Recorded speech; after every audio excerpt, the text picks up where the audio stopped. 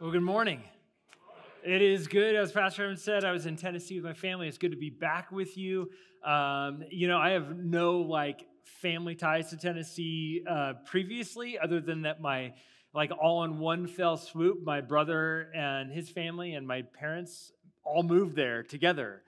And we was like, okay, I guess we're going to Tennessee now to visit family. So now instead of driving to Southern California to visit that side of the family, we fly to Tennessee. It's just, instead of a 5-hour drive, it's a 4-hour flight.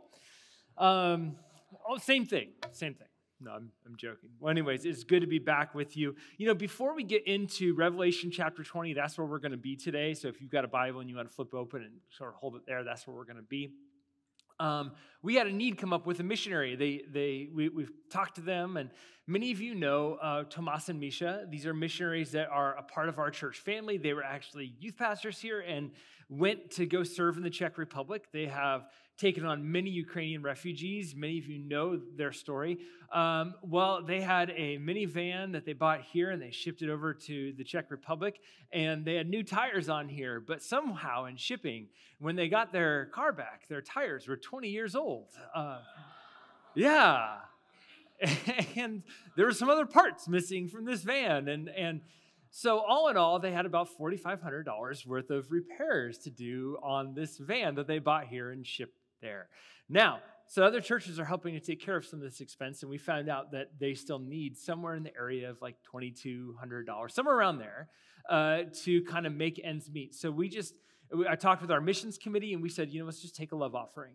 And so if you're here today and you want to help these great missionaries, maybe you know them, sort of help make those unexpected ends meet there, then anything given to missions today. So if you have an envelope and you just want to write missions, or if you give online, you text to give, just write the word missions. Anything given today or this week, we could help directly to them. So we just wanted to let you know about that. So if any of that kind of hits your heart to help out Tomas and Misha, anything given today to missions will go directly to them. Just want to let you know about that. Okay, just after today, it's just 2 more weeks of Revelation. Can you believe it? Are you sad? Are you happy? Are you like, maybe I could write more chapters? No, I'm joking. Literally at the end, it says, don't add any more to this. Yeah, exactly. Anybody for some light heresy? It's a joke. Well, the way I want to start today, like I said, if you've got your Bible, turn to Revelation chapter 20. But the way I want to start today is through a little bit of a work of remembering. As a pastor, I like to play the long game, which means I've preached stuff before that will come up again, and that it's really important. And so literally the week before we started the book of Revelation, one of the things that we talked about was this ultra weird text in the Bible from Genesis 6. And this text that's just wild. It's wait a second, what? These, the sons of God had children with the daughters of men, and they were called the Nephilim, and it just sort of ends there. And what does that all mean? And what we talked about that was the genesis of a spiritual battle for your allegiance. So if you remember all the way back to the January 28th sermon, or maybe you weren't here at that time, then I'll just give you the quick Twitter version. But if you remember back, we talked about that. We talked about this whole spiritual battle playing out for your allegiance. It's not just in the New Testament where Paul says, we don't battle against flesh and blood, but against powers and principalities and things like that. It's not just that portion. It actually starts way back to page 1 in the Bible. It starts all the way back that this spiritual battle begins to play out. It happened with Pharaoh and the gods of Egypt, right? Versus Israel. That the plagues against Egypt were really judgments against the gods of Egypt. And we saw that all the way through the scriptures. And then it goes all the way to Babylon. You see Daniel, and he's in Babylon. And it's really what God is doing is judging the gods of Babylon. And you begin to see this play out, and you realize, oh, the Bible actually talks about these other gods. Now, it's not uppercase G, it's lowercase g. Right? These other Elohim, if you were with us in that sermon on January 28th. If not, you can go back on YouTube and watch it. A little plug for, I don't know. I don't know why that was funny. All right, Exodus chapter 20. Again, stay at Revelation chapter 20, but I want to give you a few verses. We tend to read verses like this and think of something else. So we read, you shall have no other gods before me, the very first command of the 10 Commandments. And we just sort of in our 21st century mind go, yes, don't make my new truck an idol. Don't make my bike an idol. Don't make my new car an idol. Don't make my house an idol. Don't make my stuff an idol. We tend to do that. But there's actually the next command is not to have any other idols. The first command is not to have any other gods. There's a spiritual battle for your allegiance. This is my point. It's all the way in the very first chapter. God knew that he had to reform these people who were coming out of Egypt, coming out of that pantheon system of Egypt where they had multiple other gods and they were allegiant to these other gods. He knew that he had to form them into his people where there was just one God, Yahweh. That's the beginning of the 10 Commandments. It's the very first commandment. And then you read this story, like I said, in Genesis chapter 6 of these other gods coming.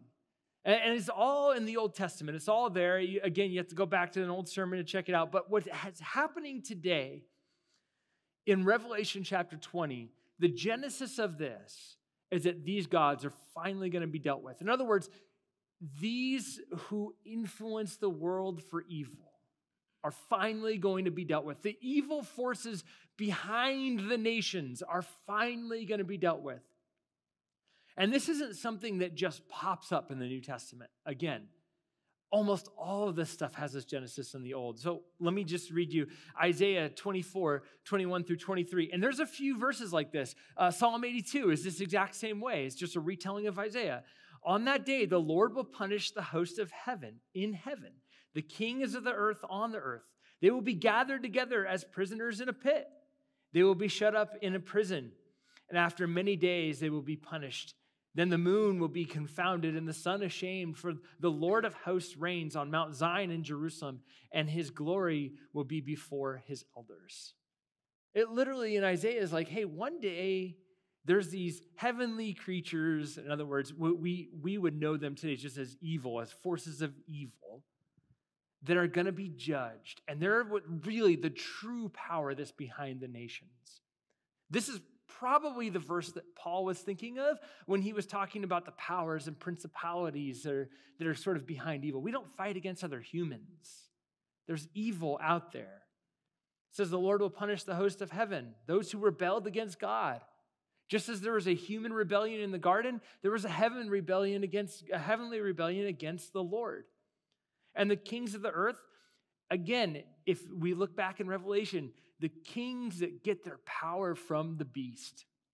We looked in Revelation there about this. There's this woman. And again, this is not a language that I like to use or I use regularly, but it's actually in the Bible. And they call this woman the whore of Babylon. She's the one who gets her power from the beast. She's the seductress and tells everybody, come on into our nation and we're going to give you everything you've ever wanted and ever needed, but you just have to worship the beast. You just have to worship us. That's it. That's all you got to do. And in the book of Revelation, there becomes this unholy trinity. This woman, the whore of Babylon, the beast, and the dragon. And it's sort of like done in this language that makes it difficult for us to understand. But essentially what's happening is this woman is getting her power from satanic forces. It's biblical commentary saying, you know where the kings get their power? You know where the nations get their power? They get it from the beast. And remember, we talked about, again, this is all back to the January sermon, January 28th. We look back to the 1 Peter 3, where Jesus talks about descending, or where Peter talks about Jesus descending into the pit or into Hades or into hell.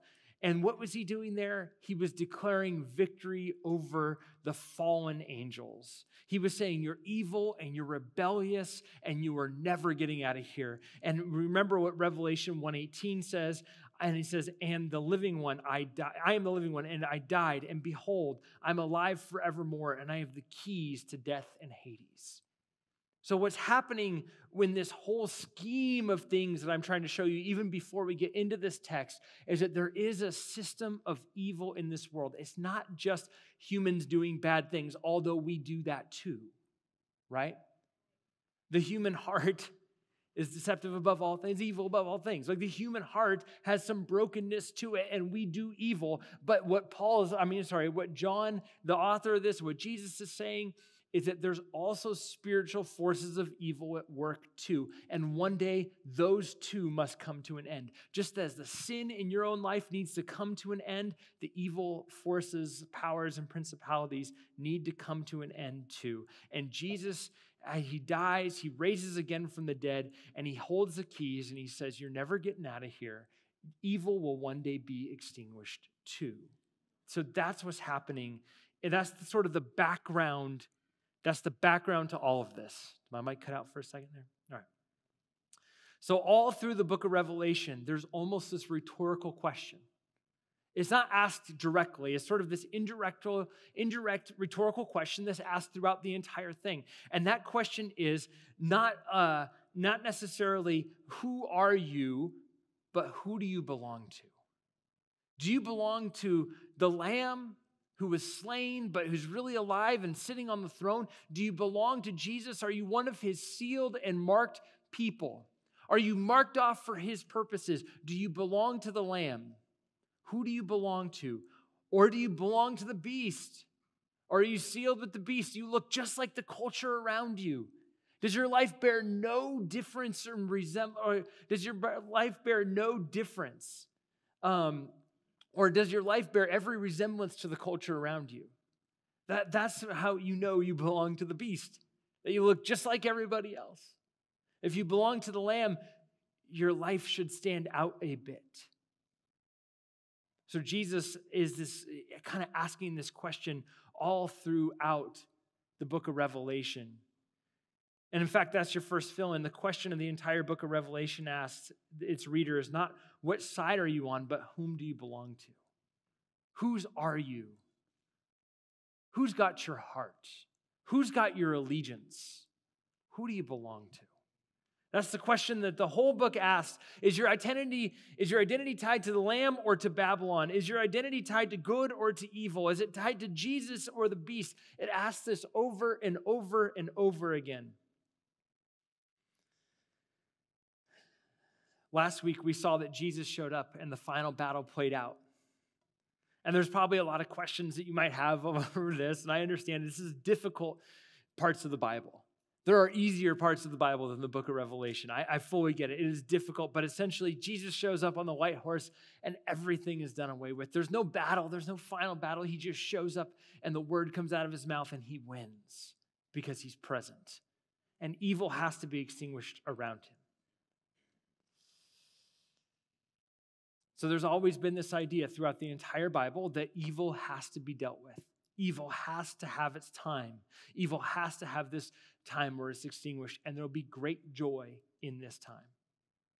Since long before Jesus' arrival on earth, people knew that evil would one day be dealt with, and they talked about it. It's called the Day of the Lord in the Old Testament. I mean, you could read Zechariah 14, it's there. You could read Isaiah 24, we talked about. We could read Psalm 82. It's all there. Evil has to one day be extinguished. We don't always focus on that in the Old Testament. We read the New Testament stuff, but it's there. So let's get in the first 10 verses, Revelation chapter 20. I'm sorry. I almost took us back 10 weeks, guys. Whew. Then I saw an angel coming down from heaven, holding in his hand the key to the bottomless pit and a great chain. And he seized the dragon, that ancient serpent who is the devil and Satan, and bound him for 1,000 years and threw him into the pit and shut it and sealed over him, so that he might not deceive the nations any longer until the 1,000 years were ended. After that, he must be released for a little while. Then I saw thrones, and seated on them were those who had the authority to judge was committed. And also I saw the souls of those who had been beheaded for the testimony of Jesus and for the word of God, and those who had not worshipped the beast or his image, who had not received its mark on their forehead or their hands. They came to life and reigned with Christ for 1,000 years. The rest of the dead did not come to life until the 1,000 years were ended. This is the first resurrection. Blessed and holy is the one who shares in the first resurrection. Over such, the second death has no power. But they will be priests of God and of Christ, and they will reign with him for 1,000 years. And when the 1,000 years are ended, Satan will be released from his prison, and he will come out to deceive the nations that are at the four corners of the earth, Gog and Magog, to gather them for battle. Their number is like the sand of the sea. And they marched up over the broad plain of the earth and surrounded the camp of the saints in the beloved city. But fire came down from heaven and consumed them. And the devil who had deceived them was thrown into the lake of fire and sulfur, where the beast and false prophets were, and they were to be tormented day and night forever. We're going to pause there. Pretty light reading for this morning, right? It's not.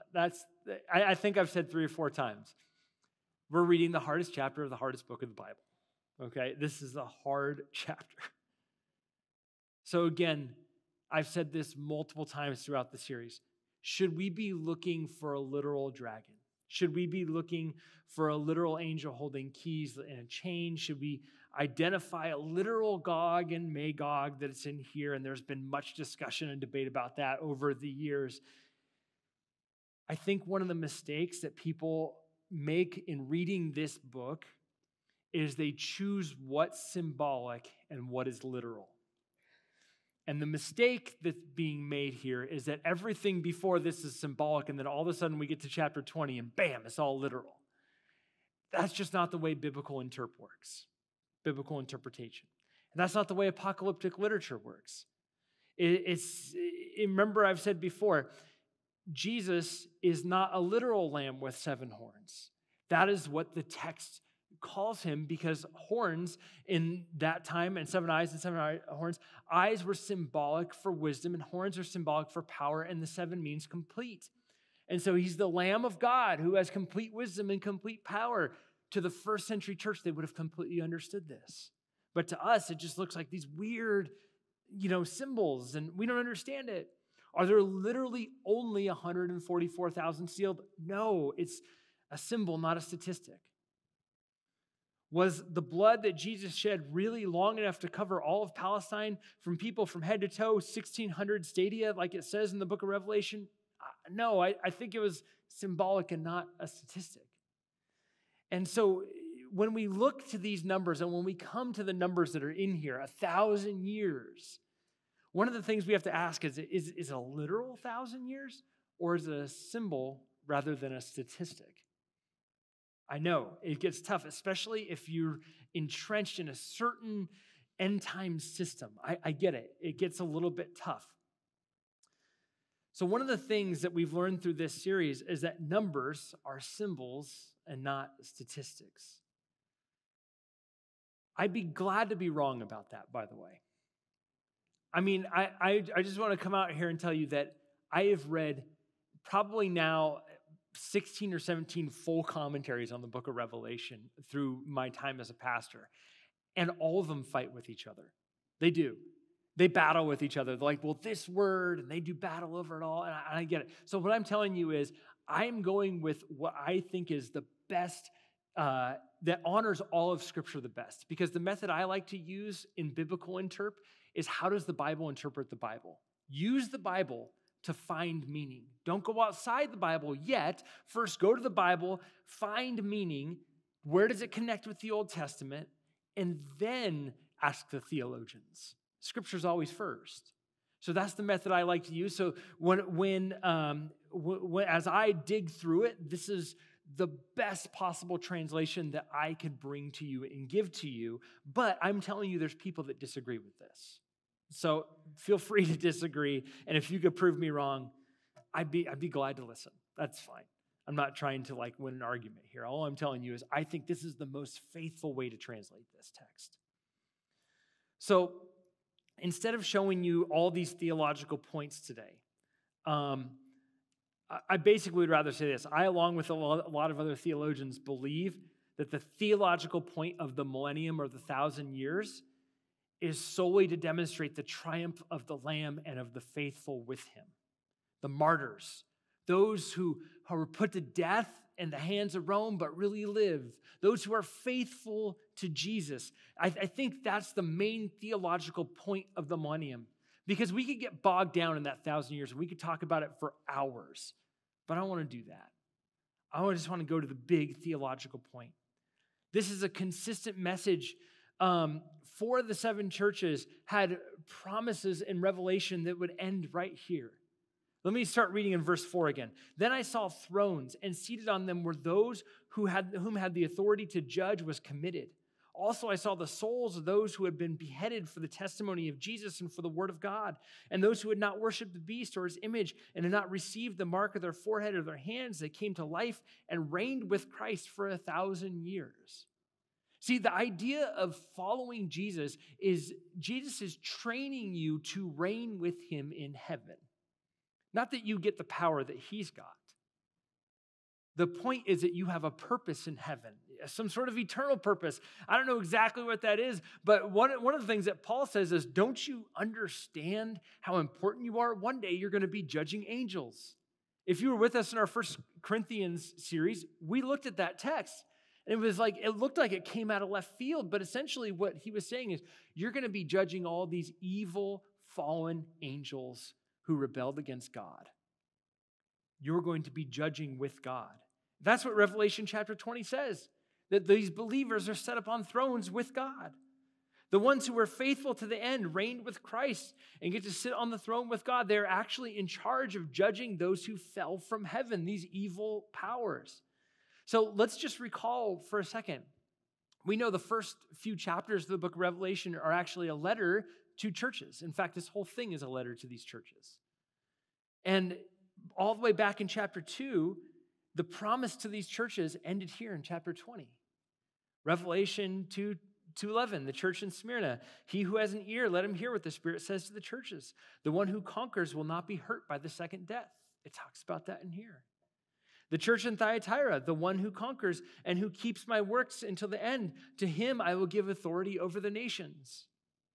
The church in Sardis, Revelation 3:5, the one who conquers will be clothed thus in white garments, and I will never blot out his name from the book of life. I will confess his name before my Father and before his angels.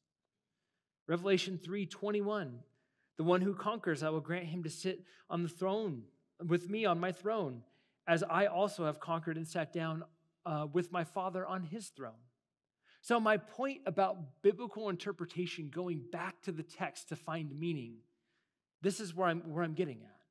Revelation, if you just read Revelation chapter 20, divorced from Revelation chapters 2 and 3, you might think that this 1,000 years could mean 1,000 different things.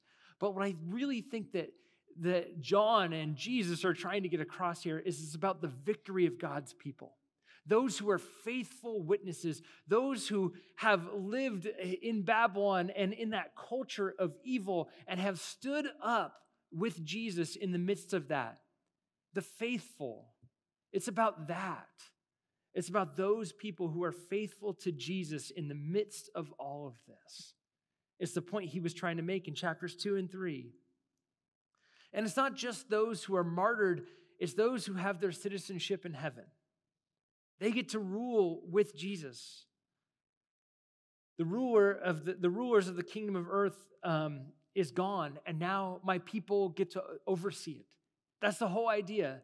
All of evil is now gone, and now God's people get to oversee the governance of earth. And I know that it seems wild because this is like deep, deep stuff in the Bible. And we don't always get to this deep, deep stuff all the time. Sometimes we just get to, Jesus died for me, he loves me, and he wants me to live life with him and transform me. And that's good too. But this is just some really deep stuff when you get into the bowels of Revelation chapter 20. The idea here is that the ruler of the kingdom of the earth, Satan, will go away and be replaced with God's people.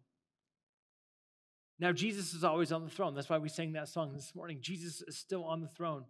And I think you could look at the craziness of today. I don't want to miss how unique the last month has been in our world, right?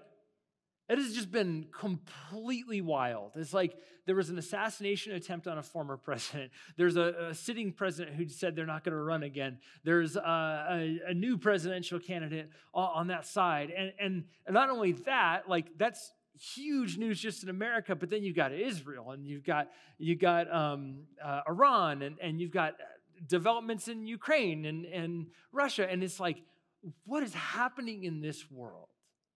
Right? You could kind of look at our world, the craziness of our election cycle, and you could look at what's happening in Israel and Iran. You could look at Ukraine and Russia, and you could look at what China might do, and you could literally build the anxiety up for yourself and say, this world's falling apart. What's going to happen? I don't know what's going on. But what Revelation 20 tells us in the midst of this crazy world is that those who have placed their faith and trust in Jesus will one day, at the culmination of all things, be God's partners in overseeing the new creation. They'll be God's partners in overseeing the elimination of all evil. The evil will literally have no place left. See, I think the entire point of the millennium is missed when we go too deeply into premillennial, postmillennial, and all the different millennial stuff. They have their place. They're worth knowing. They're worth studying. Don't get me wrong. But when we go too deeply into a sermon, I think we miss it because the plain reading of the text here is to show us that this was a promise to the church, that you get to reign and rule with God in heaven.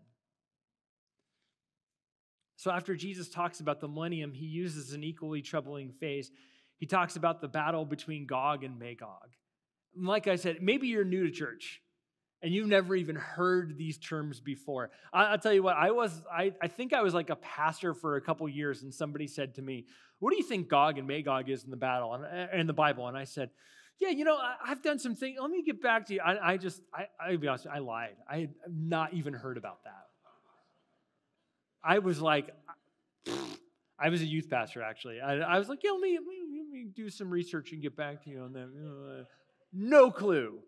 Because it only shows up in 2 places of the Bible, and yet people have entire books written about this. And the 2 places are in Ezekiel 38 and 39 and in Revelation chapter 20.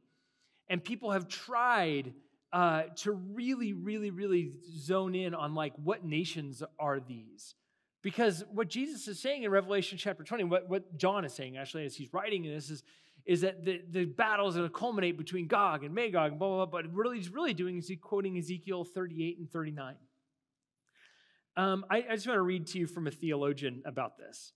At other times, historical identification of Gog has been attempted by playing with the Hebrew words and creating false linguistic connections with the names of historical figures. In this regard, Lust, another theologian, observes that the Septuagint renders the phrase Rosh as, he gets into a bunch of Hebrew here, sorry. And modern readers can easily make the mistake of pointing the finger at Russia because he uses the word Rosh, which is a misinterpretation of the Septuagint, which is a Greek version of the Hebrew version.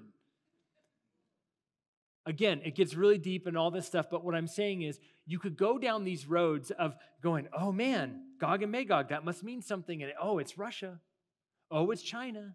I don't know what country it is. I don't know what it is. I have no idea. For centuries, I've heard people have said, oh, it's Russia. Oh, it's this. Oh, it's that. Russia wasn't even a figment of the imagination of the biblical writers, by the way, at the time. Let me give you a reason why it is this way, like why people think this way. We're not the only ones reading the Bible, right? God doesn't give us specifics. We don't know who Gog and Magog are, and I would venture to tell you that any theologian I've ever read has no clue who these are. But what it really just kind of means is the 4 corners of the earth, that nations will come from all over, and you've seen this happen over and over and over again. And let me tell you, I think the reason why God does not make it plain, but people just use this language, Gog and Magog, is this. There's some end time stuff we just don't know in the Bible. And we just have to admit we don't know, that we don't have the full understanding of that. In fact, Jesus says only the Father in heaven knows. Why is this? Well, I don't think we're the only ones reading the Bible. I think that there's evil forces in this world that know God's playbook, and they've been reading it. So imagine if they had it all laid out for them. You know what I mean? If they had God's playbook all laid out for them and they knew exactly what was going to happen, then they could undermine it or usurp it or whatever. But there's just some things we don't know, and that's okay. That's okay. If you remember, the Syrian Civil War, I was actually in Israel during the Syrian Civil War. Russia, of course, is an arms dealer, an ally with Syria. I had a pastor friend of mine tell me, Gog and Magog are 40 miles away outside of Israel. Do the math. The end times are imminent. It's going to happen like right now. And then, they pulled out. His calculations were off. It's fun to have theories. It's fun to have theories. But there's an inherent danger in speculative theology. And the danger is that we're merely guessing rather than searching for the truth in God's word. And so I want to caution us against guessing. And I'm sorry if you're new, you're like, man, who is this guy? So what I think Gog and Magog are about the nations of the four corners of the earth. It's a way of saying all the nations are going to descend onto Israel. I think it's just a way of saying that. So what I think John is doing here is saying when Satan gets out of his 1,000-year prison, he will gather the last remnants of his army and come against Jesus again. I think that's what's happening because it says there's going to be a 1,000-year period. So there's a long period of time where evil is extinguished, and then evil gets to get out of the prison again. And the idea is that Jesus needs to root out all bits of evil and completely demolish it. So which brings us to our next strange thing here in Revelation chapter 20. There's a strange catch and release of Satan that I just talked about. The nations gather against Jesus and his people. And what is all of this about, right? It may seem strange to us, but that's all part of God's divine plan to make sure that every trace of evil is rooted out, allowing for this great transformation into a new heaven and a new earth, which the next couple of weeks we're going to talk about. It's an amazing bit of scripture the next couple of weeks. I'll tell you this, the next 2 weeks get entirely less confusing. That helps you. In this text, it says that Gog and Magog come out and surround the city of God, surround the city which God loves, which is his people, and then he destroys them with fire. And finally, Satan is gone, and all evil with it. This catch and release plan was God's way of rooting out the last bits of evil on the earth. And I think that's what this is talking about. And we're only in verse 11. Hope you guys brought a sack lunch. Okay, Revelation chapter 20, verse 11. I'm kidding. I'm not going to go through your lunch. Then I saw a great white throne and him who was seated on it. From his presence, earth and sky fled away, and no place was found for them. And I saw the dead, great and small, stand before the throne, and books were opened, and another book was opened, which is the book of life. And the dead were judged by what was written in these books, according to what they had done. And the sea gave up the dead and those who were in it. Death and Hades gave up their dead and those who were in them. And they were judged, each one of them, according to what they had done. Then death and Hades were thrown into the lake of fire. God bless you.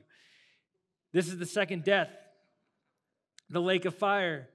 And if anyone's name was not found written in the book of life, he was thrown into the lake of fire. This text makes 2 points that I want to spend the rest of our time on. First, verse 12. And then I saw the dead, great and small, standing before the throne, and the books were opened. Then another book was opened, which is the book of life. And the dead were judged by what was written in these books, according to what they had done. So figuratively, of course, there's a bunch of books in heaven, right? And I think what John is trying to say is what is in your book? What is in your photo album? This is where the sermon gets a lot easier, and you could follow along a lot easier because we don't have to dive so much deeper into crazy, weird stuff in theology and 1,000 years and all that stuff. What's in your book? What is your life written? If how many of you go back and look through photos on your photo reel, right? My daughter doesn't have social media on her phone.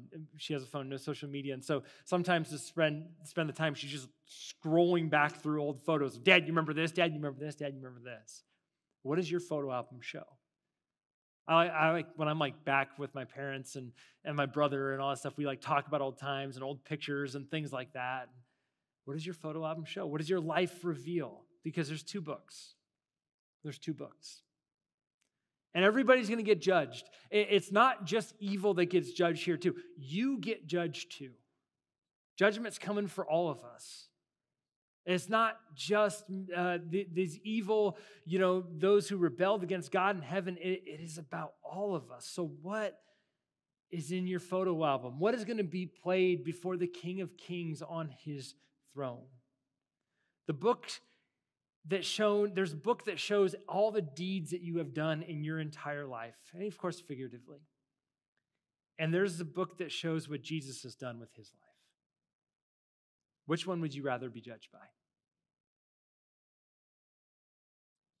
See, on the day of our final judgment, God will look at our deeds, and there used to be this question, right? Are you saved by faith or saved by works? And the answer is yes, because no reasonable person thinks that the Bible teaches that you can separate your belief and your behavior. Your belief and behavior are all one and the same thing. Your behavior simply reveals what you believe. Did you know that?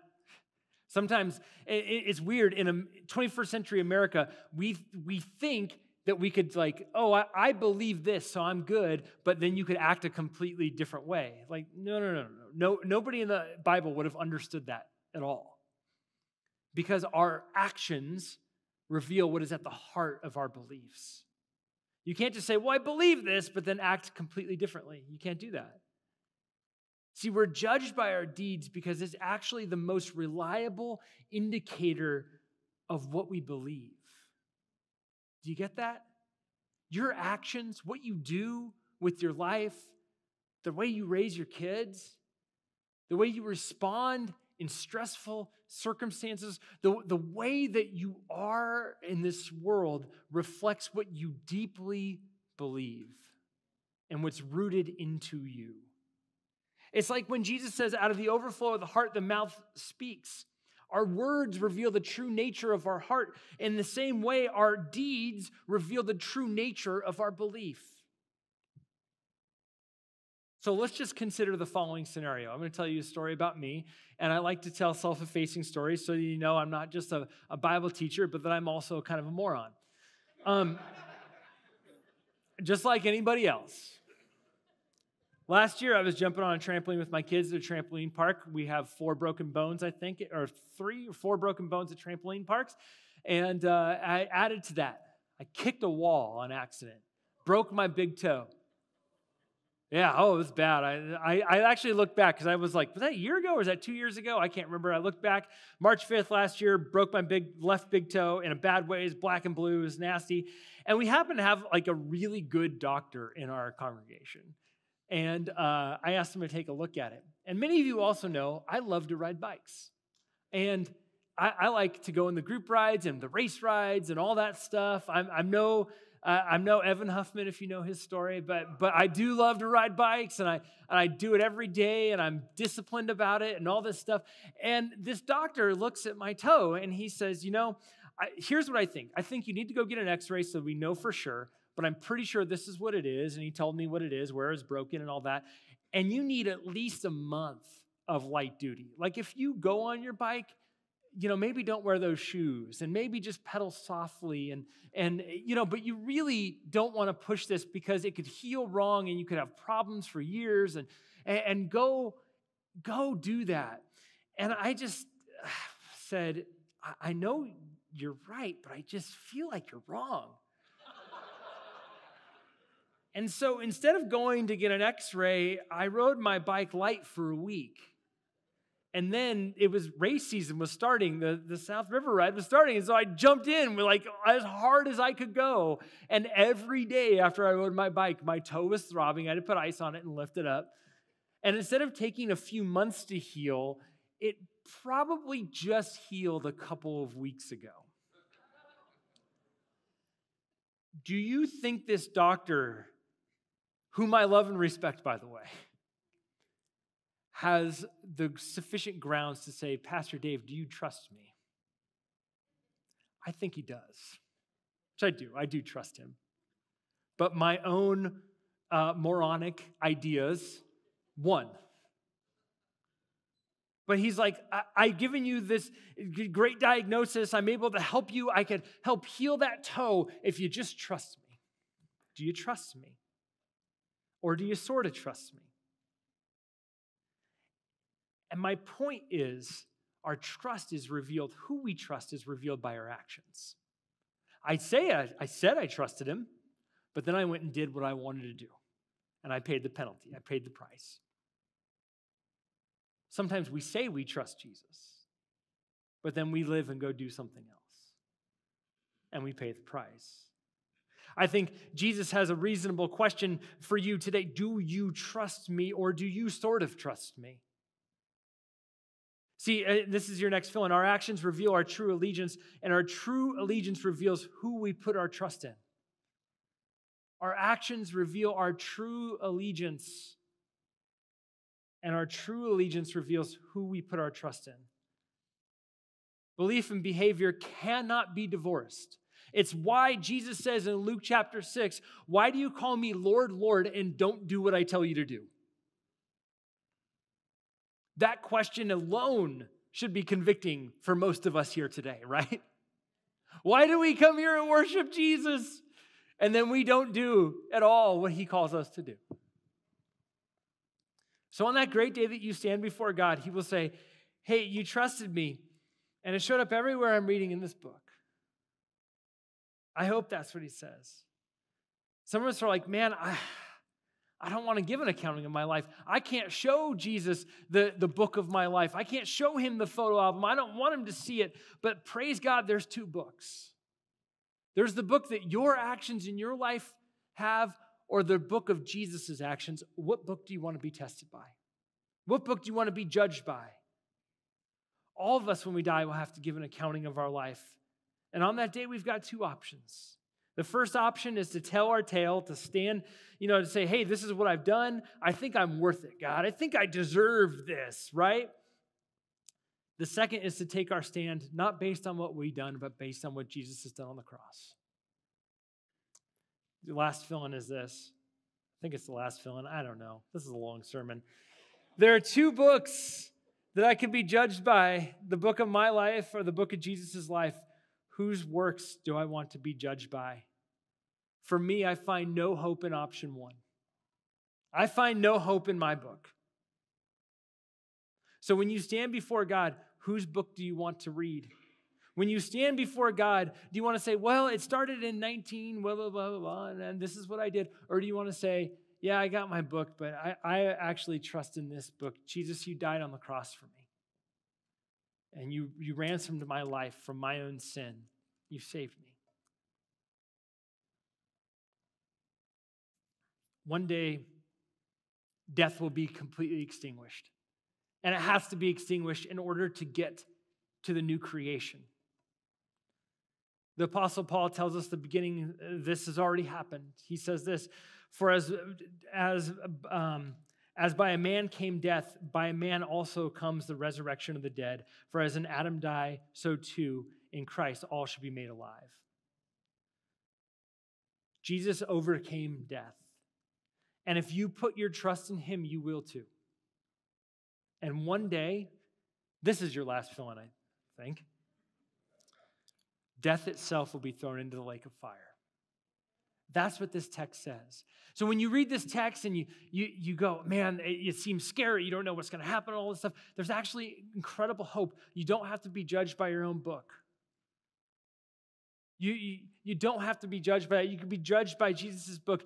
Death will one day be extinguished. It'll be gone. It has no place in the new creation. In order for the new to come, the old stuff has got to go. So I've got a couple of questions for you, and this is how I'm going to end. I want to invite Jeff and the band back up, and I want to end this way. Do you trust Jesus?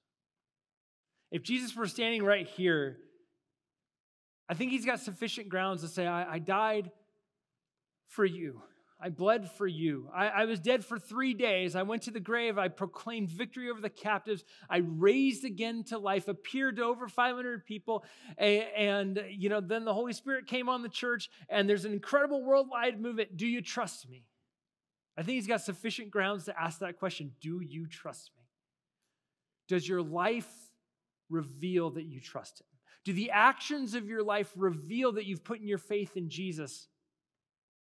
Do you trust me? Does it show up everywhere? So that's the first question.